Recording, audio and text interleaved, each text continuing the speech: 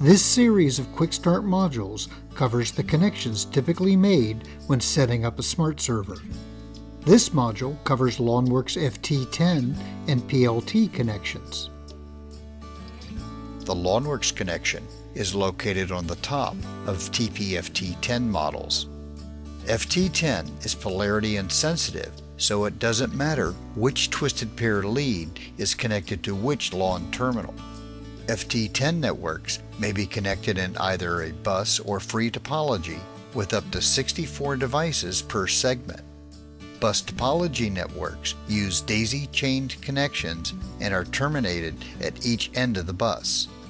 Free topology networks use a flexible wiring structure such as a ring, star, or loop in any combination and can be terminated anywhere on a segment.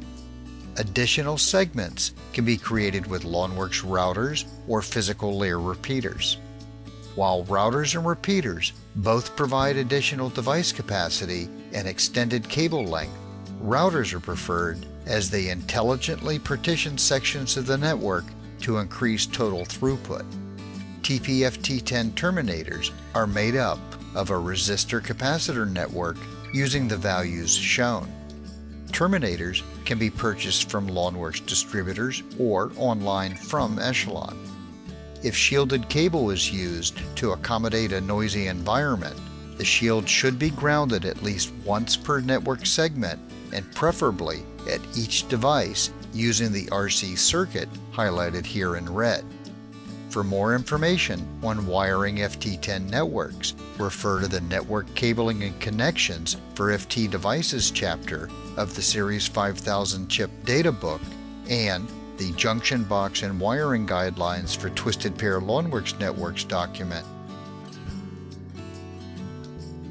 You can use these screw terminals on the SmartServer PL20 with external coupling model to communicate with virtually any AC or DC scenario, including three-phase AC systems. In this case, the twisted pair interface is polarity sensitive. Connect LON A PLT Plus to the positive terminal of the external coupler and LON B PL- to the coupler's ground terminal. Refer to the SmartServer's hardware guide for details. This completes Part 2 of the Connecting a SmartServer QuickStart modules. The next module covers RS-232, Modbus RS-485, pulse meter, and digital I/O connections.